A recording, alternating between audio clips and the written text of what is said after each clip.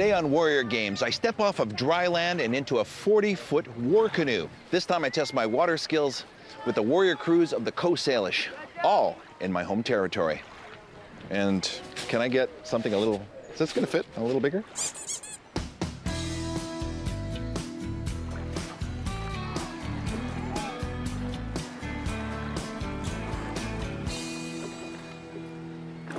Look at me, I'm in a boat. It's a canoe. My name is Steve Sxwithul'txw, and I'm from the Penalaca tribe. I graduated high school at 19. I went back to school to become a journalist at 40. And now I tell stories. Stories of warriors.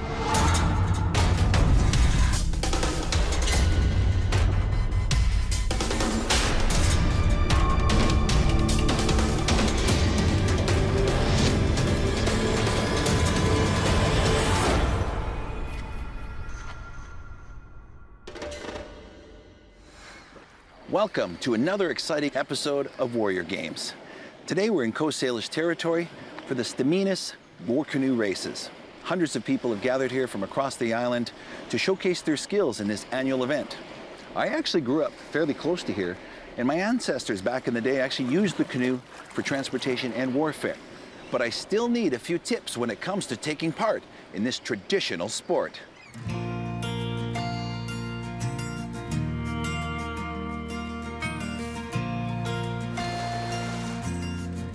When summer arrives in Kaliit Bay on Vancouver Island, local families get together for the War Canoe Races. It's a time for athletes to put their skills and strength to the test. Along the shores of the Coast Salish territory, excited crowds gather to support their parents, sons, and daughters. Out on the water, the teams perform their synchronized moves, knowing that working together is the only way to beat the competition. It's an important event for local families, a time for racing against rivals and visiting with friends. As young children play on the beach, old traditions come alive. Water is the center of this life, and nothing represents that better than the canoe, a symbol of who they are and who they will always be. I started paddling when I was 5 years old. I would say 6. I think I've been doing it ever since I was 7, so about 5 or 6 years. I think for 2 years. These Sttz'uminu kids are pretty young, but don't let that fool you. These seasoned veterans are about to give me a crash course in war canoe racing. Is this the one we're gonna take? No. Oh, I don't know if I can lift this. Let me try. It's so heavy. What about this one? It's light? Okay, well, let's try this one then. Okay. There we go. How's that? Are we okay? It's really important for us because it's our culture. This is a tradition that's been carried on for years and years. Okay, let's go, let's go, let's go pulling. When my husband passed away, I inherited everything, but I said, I'm not the canoe paddler. It's all going to my children and my grandchildren. So it's their legacy to carry on.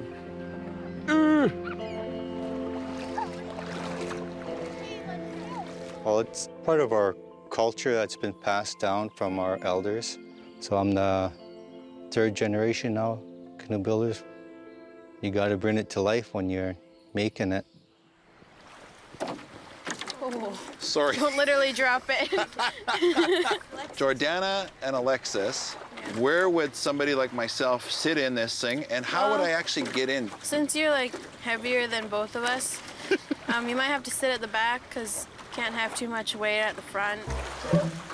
Okay, I'm just feeling the boat and how wobbly it is. I'm really concerned that it's gonna hold me. You have bigger guys that normally go in this boat, right? Mm-hmm. My size? Bigger. Oh, I don't feel so bad then. Okay, let's try it this way.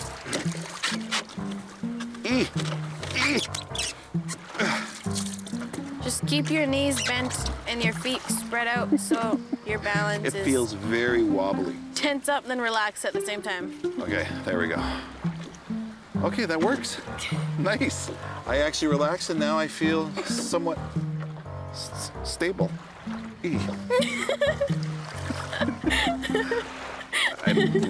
I know.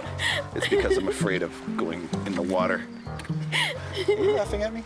Yeah. Look how much more balance Those I have. little kids up there are Okay. like beating you.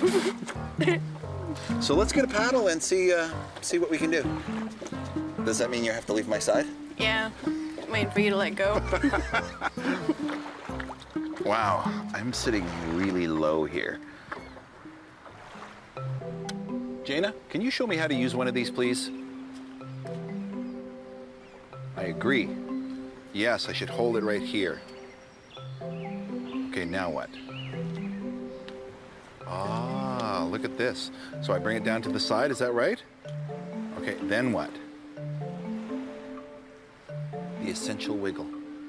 Yes. Yes? Is there some technique there? You see promise and hope. Okay. Then what else do I do? Oh, okay, gotcha.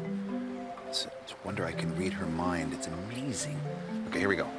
So like this, like this, like this, like this, right? How's that?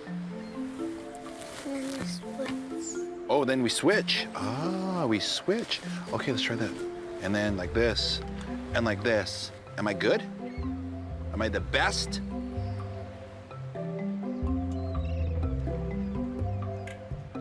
Oh, God. Janie really taught me well. I just can't believe how smooth I am. Jana showed me the basics on the horse, and now Jessica's going to show me the basics in the canoe. Are you happy to see me? Be honest. Yeah? Good answer. Oh, okay. Jessica, can you show me how to hold the paddle? Your hand has to be on the top. On the top.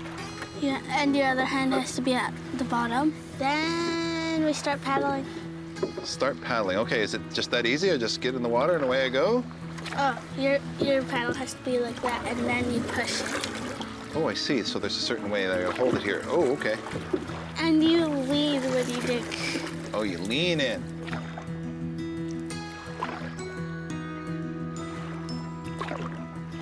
Okay, good.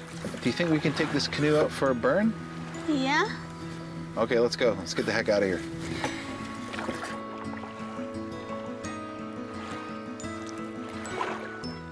Look at me. I'm in a boat. It's a canoe.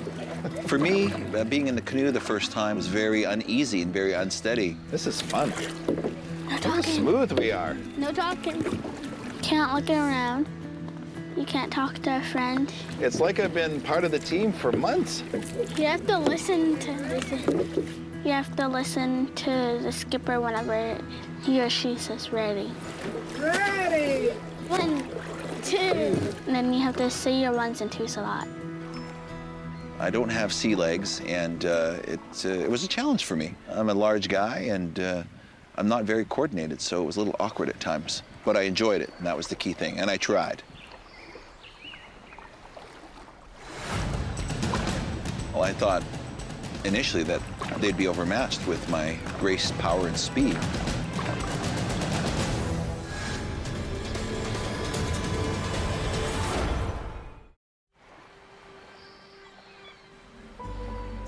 Today we're in Coast Salish territory, including Penalicut Island, the place where I'm from.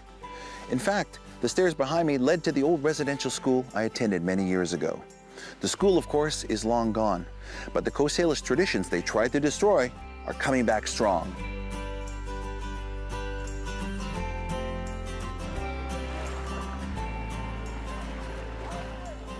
I really am uncoordinated in terms of how to steer the canoe, and so I need to, there's some techniques I need to learn there.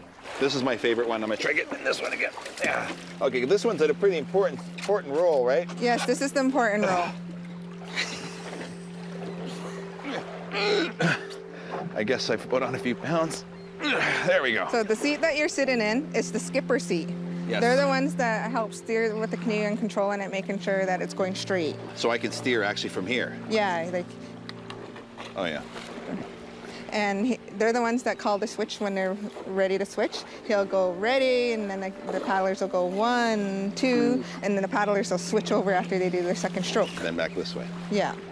So I'm gonna teach you how to slide when we're during a race. Slide? Yeah, you gotta slide.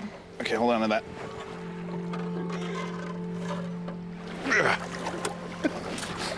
is a little embarrassing. I can't get out of the canoe. When you're staying in stroke, you're paddling away. The person that sits in the number 11 seat, they're gonna go ready. When they say ready, you're gonna go 1, 2, then slide over, then paddle. And get back into stroke. I see. So just switching sides. Yeah, switching sides. But you don't slide when you're in the back seat, No, do you? the first seat or number 11, you don't slide. Number 11. You probably wouldn't even have to slide right there, too. I think you're right. In my case, you don't slide anywhere.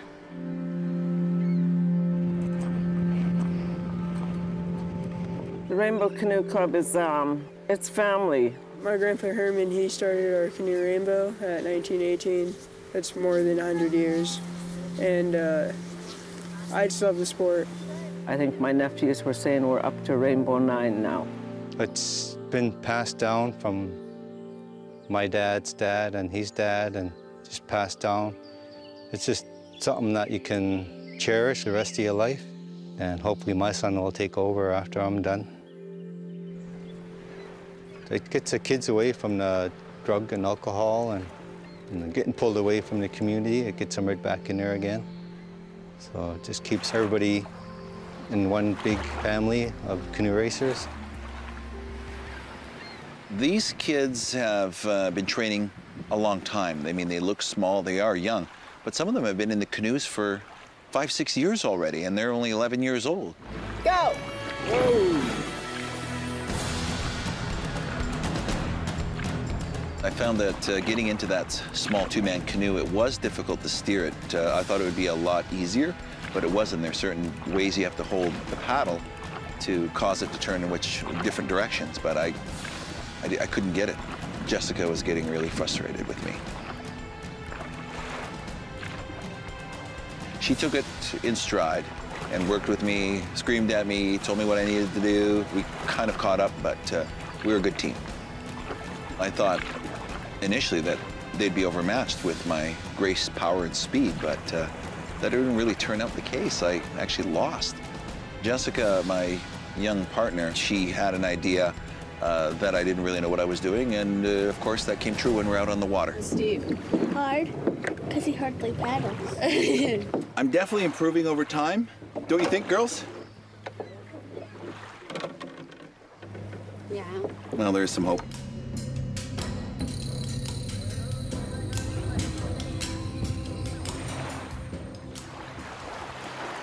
I'm on this war canoe, and I gotta say, I'm not very comfortable.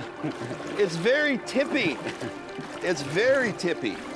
And apparently I have to slide over to the other side. After about 25 strokes. After about 25 strokes, but I'm worried about going in. Follow Savannah's paddle there so you could just perfect timing with her, stay in timing with her. Okay, dude. Stay relaxed and comfortable, and don't grip your paddle too tight or you're nervous right now since you're saying the canoe's tippy. Yeah. So just working together as a team. Okay. And you gotta work together as one, that's what they say. We are one. Because if you're switching and sliding off, you could tip or list and take a lot of water, and it's no fun. Yeah, I hear you. I hear you. When you paddle, you need to do hard work and reach and dig, because if you don't do that, you'll hardly be moving. Dale, how do I get more power in my stroke here? Reach your arm up. Yeah. Yeah, reach your bottom arm out. Way to go, Alexis. Is that it? Yeah, your bottom arm, and you got to stand it up. Like you're doing a left cross with your top arm there. Right. So you get more power out of your stroke. Yeah. I can feel my shoulder getting a little sore. He likes going out on the canoe a lot, but he said it's tiring because his shoulder. Are you guys getting sore? Oh, yeah, right, sorry. I'm not letting him switch sides. If we don't switch, the canoe will go out of control. Having trouble keeping rhythm. Sorry. It was comical because my late father-in-law would say, a real farmer, the way he was trying to paddle at first. Here's our first switch here. He's got to stay in sync with everybody, otherwise they're going to probably flip. Ready?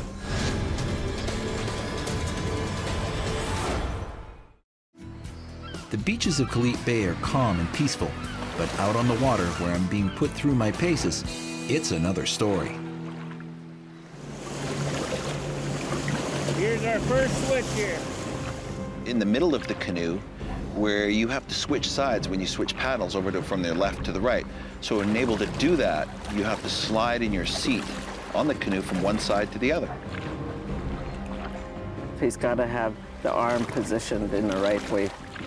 He's got to stay in sync with everybody, otherwise they're going to probably flip. Ready?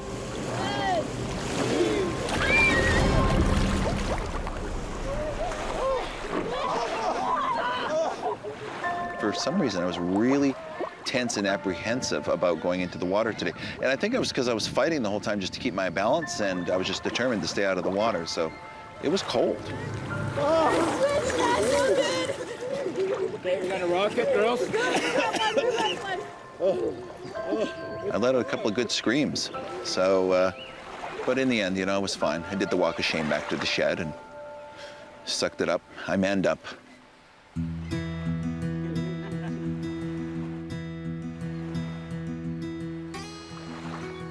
Standing by the ocean in Coast Salish territory, you can almost imagine the war canoes approaching more than 200 years ago, the paddles slicing through the water in a powerful rhythm. The warriors gaining speed as they approach to raid a village or go into battle. Today, that fierce spirit can be found in the rivalries between nations in the war canoe races.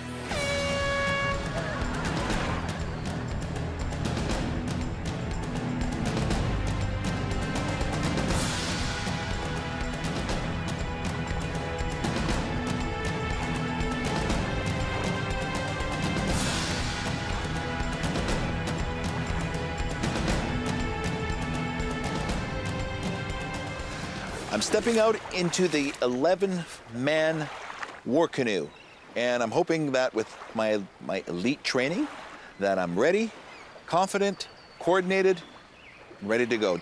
He's gonna get tired. High five.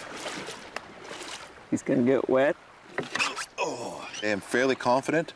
I think I've got my stroke down. Feel the power of the boat as we pull away. Like, it's actually quite quick. I've just wagered 2 sockeye on our team. Mom, dig them out of the freezer. Ready, set, go. We're racing. We're racing.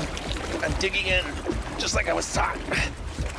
More than 200 plus years ago, my ancestors did this. I'm following in their footsteps. Trying really hard because these ready. The speed in which that we take off from a start, you can really feel yourself kind of, you know, being pulled forward because of all the paddles going in at the same time. So it's something I really wasn't expecting. You have to be locked in pretty hard to make sure that you're balanced and safe, most of all. But you know, we're moving along at a good speed. And we're pretty neck and neck right now. Yep.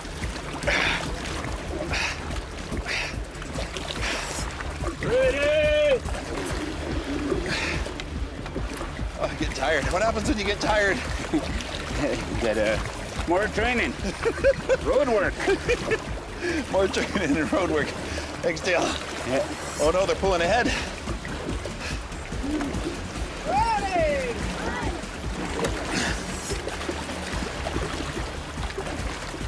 Ready?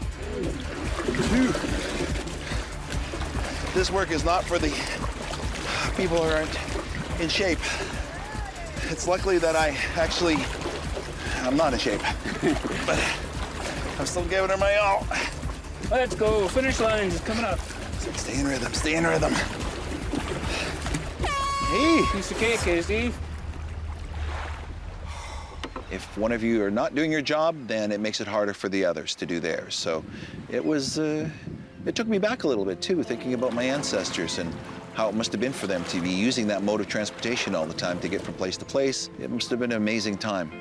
For our people, it was our way of life. It's the legacy for my children and grandchildren now.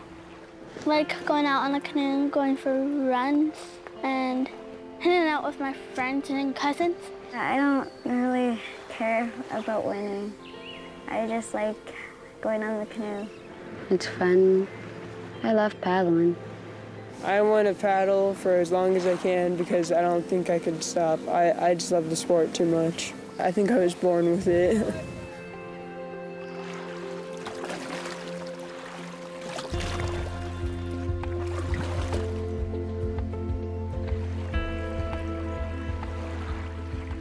Do you really think he's going to make it to Penelakut? He's going the wrong way already.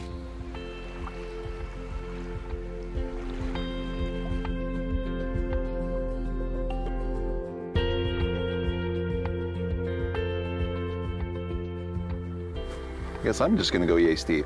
Yay, Steve!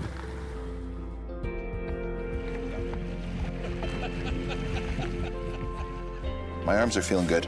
Those things, look at the pythons. Look at the size of those things. I'm making sure the competition gets wet.